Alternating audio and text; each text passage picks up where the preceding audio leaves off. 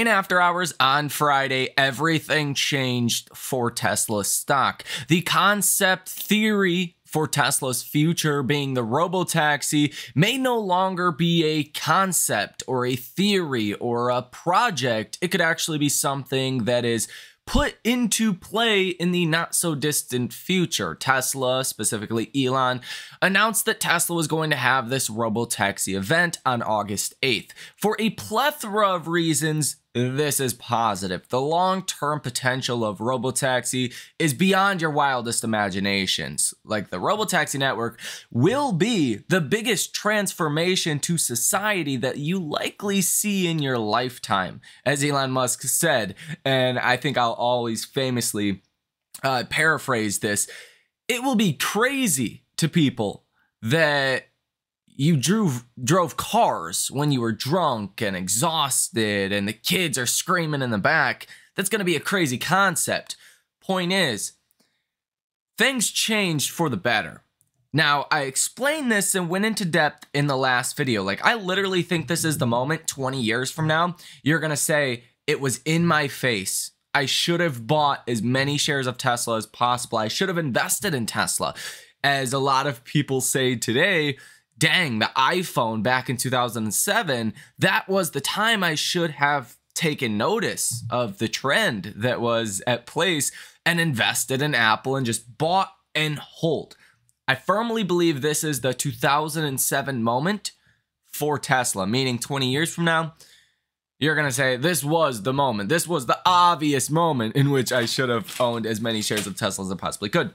Nonetheless, here in this video, we're not going to focus on that aspect too much. Yes, we'll talk about that. I did a video on that, the last video that came out at 4 p.m. Check that out if you guys have not done so already. I think that could be the most important video that has ever been put out here on this channel. I would say this is maybe the second most important video put out on the channel. Here in this video, we will discuss what I think is coming next for Tesla stock. You're in a very interesting moment right now. Okay, you have a lot of short positions. You have what could be really good news coming this week. We have earnings on April 23rd. So what do I think Tesla stock is going to do? I think you guys will find a lot of value out of this video.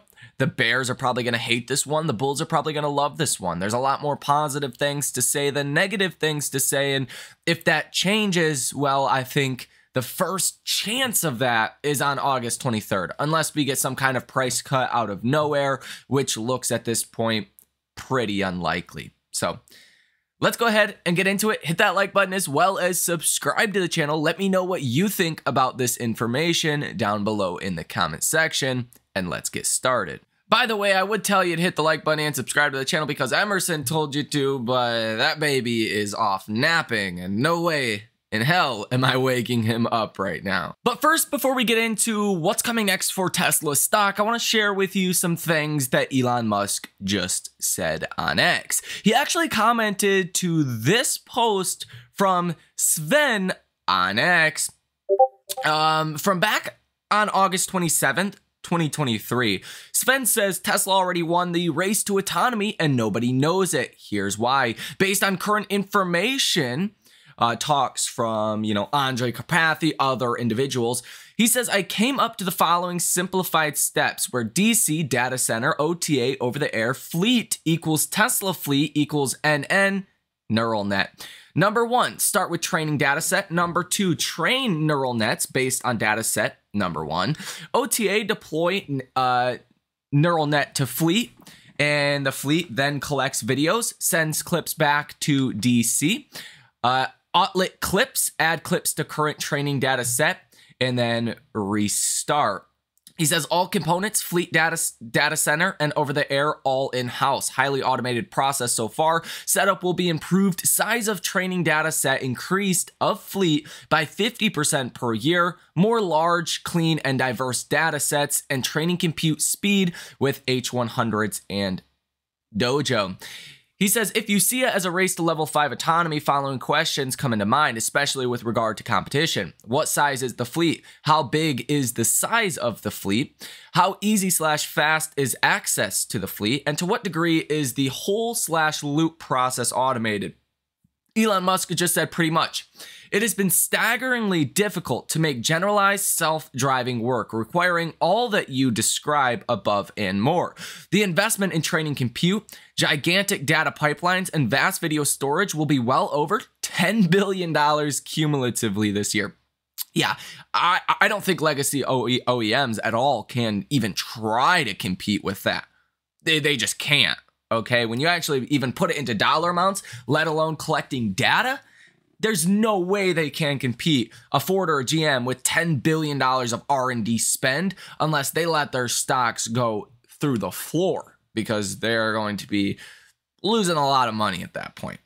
Okay, he goes on to say, but that is nothing compared to the $250 billion in cars on the road with Tesla-designed AI inference computers being trained by their drivers. Yeah, that's the biggest, I guess, step, is putting all of these computers that are, you know, AI computers essentially into cars and get them driving out on the roads. That's the true problem. Ford and GM, they would have to basically give away FSD or their equivalent of FSD to every vehicle they sell for free just to get the data required to try to make a fully autonomous platform.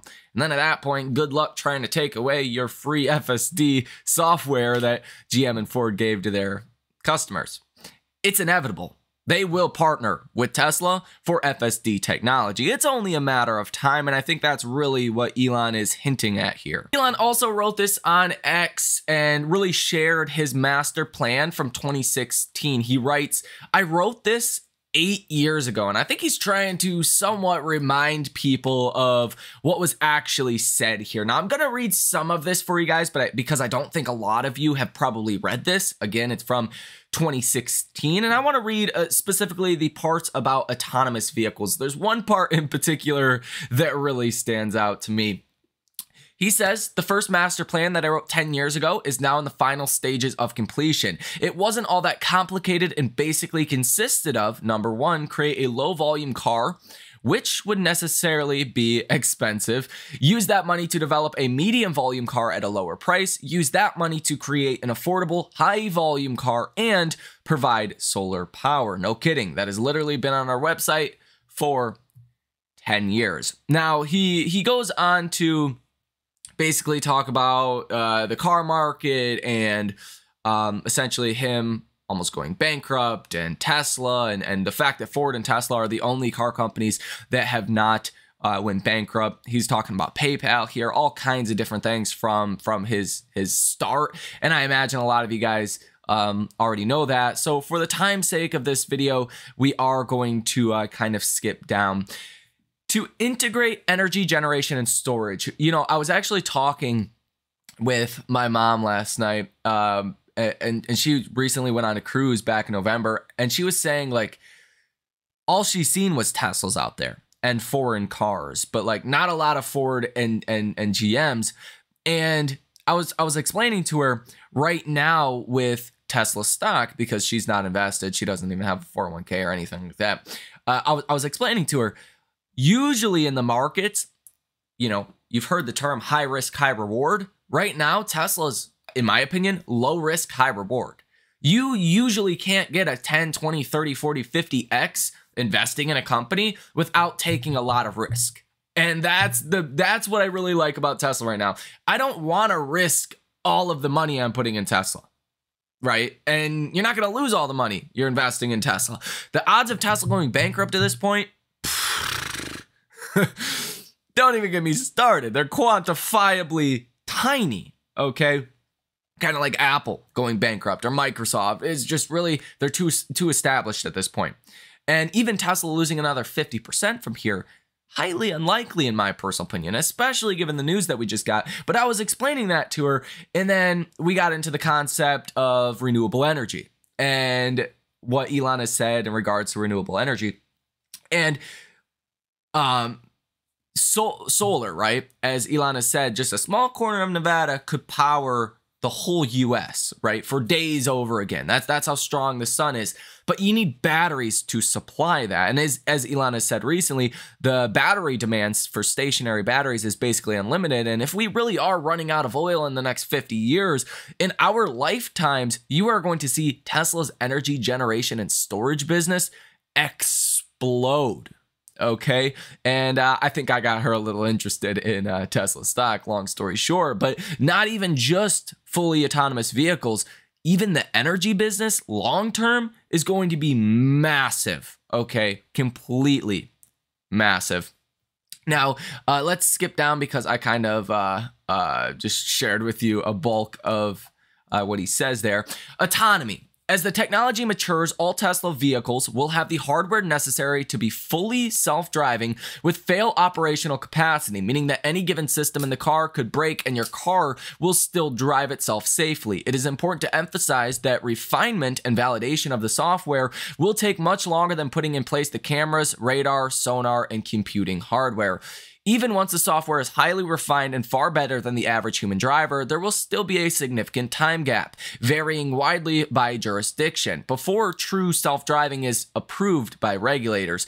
We expect the worldwide regulatory approval will require something on the order of 6 billion miles, in parentheses, 10 billion kilometers, of current fleet learning is happening at over 3 million miles per day. Let me tell you, Tesla just passed 6 billion miles of driving data, and it's basically vertical. Just back in September of 2023, there was only about 170 million miles driven on FSD.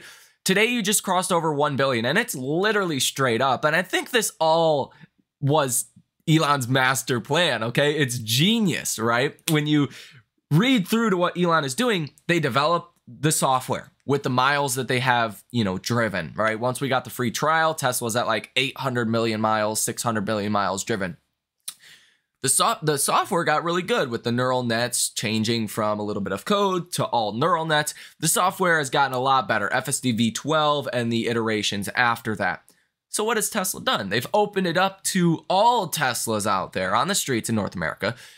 They are going to collect a lot of miles quickly. You're talking probably another billion or 2 miles just in this month of free trial, let alone anyone that, signs up for that. And Elon Musk just said yesterday on X that it's not going to be too long before you have 10 billion miles of training data for Tesla. And that's when things get, pretty juicy for full self-driving, considering Tesla is no longer training compute constrained. Elon goes on to say that Tesla deployed full self-driving early, just forgetting about bad press or putting aside fears of bad press because of the death rate in automobiles.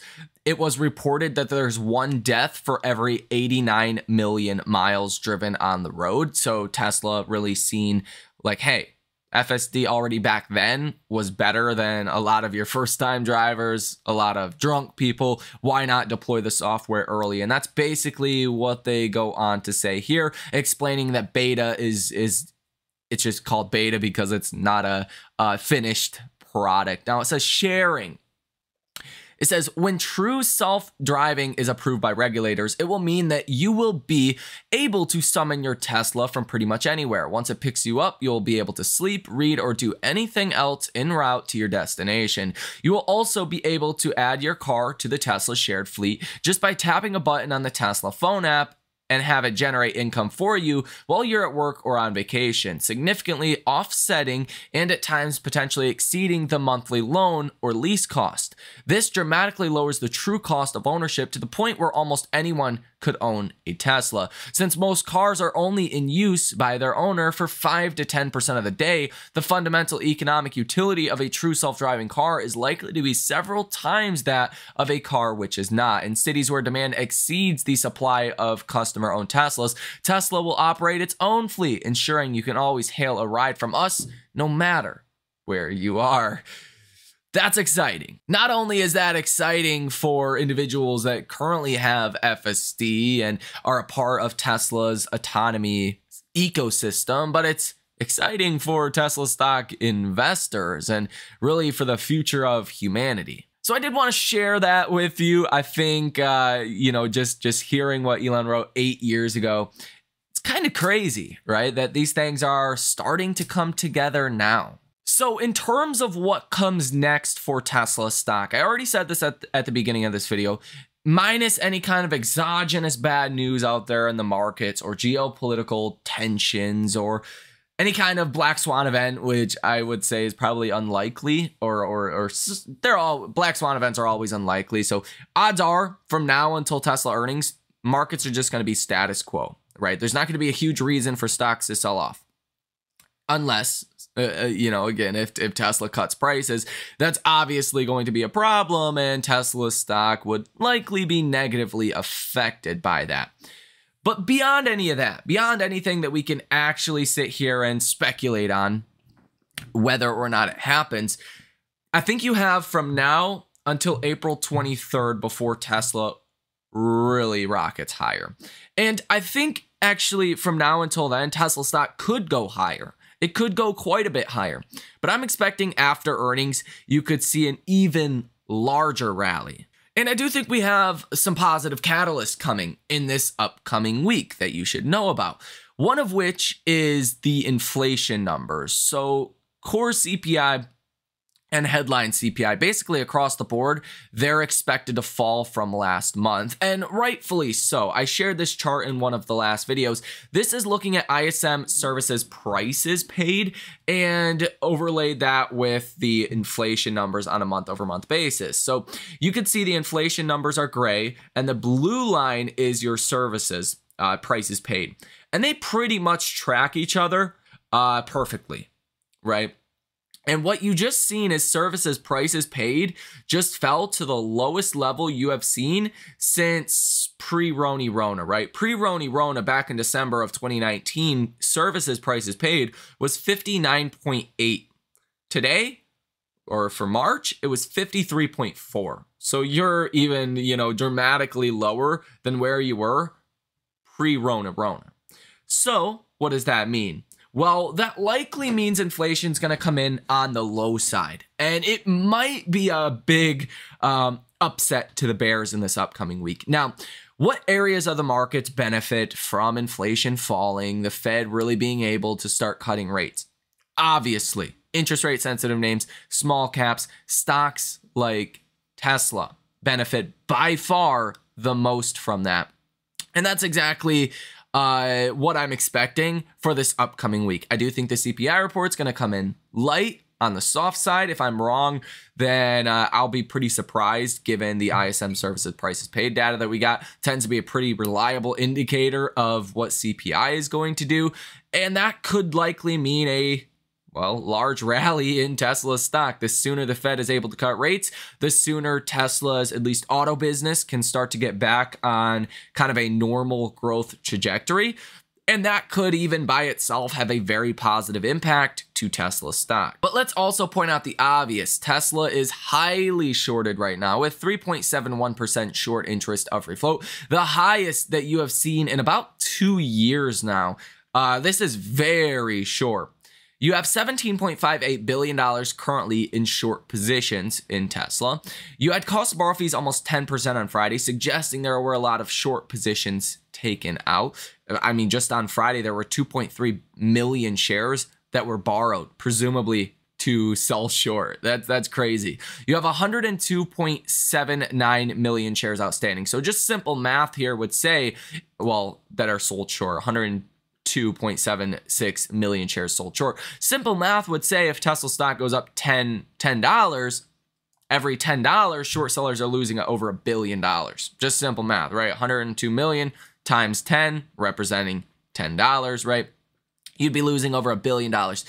If Tesla stock does start to rally here, if this upcoming week, if the inflation report is good, then I think short sellers could be in for a world of hurt in Tesla stock even before we get into earnings. Now, the beautiful thing about Tesla earnings is I think the earnings are going to be positive for two parts. Number one, I think Tesla's going to take the approach of focusing more on profitability. After all, they have to fund the development of the Model 2, the robo-taxi platform. They have to put a lot of R&D into that. At the same time, they're trying to develop Giga Mexico. If there's not a lot Tesla can do as far as boosting demand by cutting prices, which I don't think it boosts demand that much by cutting prices, there's nothing Tesla can do if rates are this high and it's unaffordable to get a car. Tesla's going to sell what they're going to sell. Cutting prices really just hurts Tesla more than it actually benefits Tesla. And I think Tesla's come to that conclusion, and that's why they recently incrementally raised prices, I think, to focus on profitability.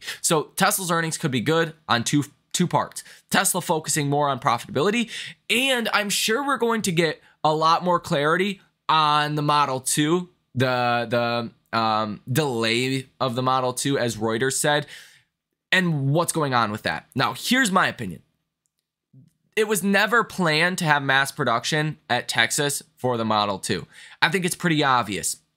Tesla is going to develop Model 2s. They're going to get the manufacturing process down for the Model 2, for the robotaxi platform. But I think they're only going to make so many Model 2s in Texas, and they're going to be for the robotaxi network, right? They're going to be for the ride-hailing platform, and that timeline likely didn't change. But what changed is instead of mass market Model 2s coming by second half of 2025, I think it's robotaxi Model 2s coming by second half of 2025. And then when Giga Texas is built, by then, Tesla should have the manufacturing process down to a science for the Model 2. They can just apply what they've learned in Texas on the manufacturing process, put that into Giga Mexico, and start mass production for people to purchase Model 2s from the Mexico plant, right? That's what I think happens. So you're not really getting a delay of the Model 2. You're just getting robotaxis built first off the Model 2 robotaxi platform instead of commercialized mass market Model 2, productions, right? So I think that'll be important. And I think Elon and the Tesla team providing a little bit of clarity on that will be very beneficial to Tesla stock. The markets are always forward-looking, and they're always saying, hey, what's Tesla going to do next year and the year after that and the next year after that? And I think at this point, when expectations are this low and you start to talk about the robotaxi network, that can be very positive for Tesla stock. So based simply on the charts, we want to get back above about 178 or so. You get above 178, things start to look a little bit better. If you get above about 188, that's where you get into larger upside. So if we break 188 in this upcoming week, that's where you're going to be looking at running into the 200s. You would essentially fill the gap that you've seen here on, what was this, March 4th. And if you can get back above $200, that's where you're going to be testing your 100-day moving average at $210. And potentially you could even run well into the 200s, right? Just shorts covering on short positions, I think, can take you up to about 200, 210 or so. If Tesla does have good earnings, that's where you can get back into the mid 200s, even to the higher end range of like 260, 270. And again, that's because the potential of the robotaxi network is just so damn large. So let me know what you think about this information down below in the comment section. Hit the like button as well as subscribe to the channel if you found value out of this video. And last thing that I will say is I really don't think there is a lot of room for Tesla to fall here unless inflation comes in really bad, unless Tesla cuts prices or gives us some form of bad news. I really think it's going to be pretty consistently to the upside from here. This really did change everything for Tesla stock, and you have to start modeling the robotaxi, especially when we get more clarity following earnings. And I think, Elon's going to say second half of 2025. Nothing has changed with the initial, projection for the start of Model 2 production. Instead, it's going to be robotaxi production. And mass market Model 2 production will start when really Giga Mexico is done. And I think that'll be taken as highly positive news for Tesla stock investors. So thank you for watching. Enjoy the rest of your weekends. If you guys want to come trade with us live in real time, check out that link down below in the description of this video. Until then, you guys take care, enjoy your weekends, and I will see you in the next one.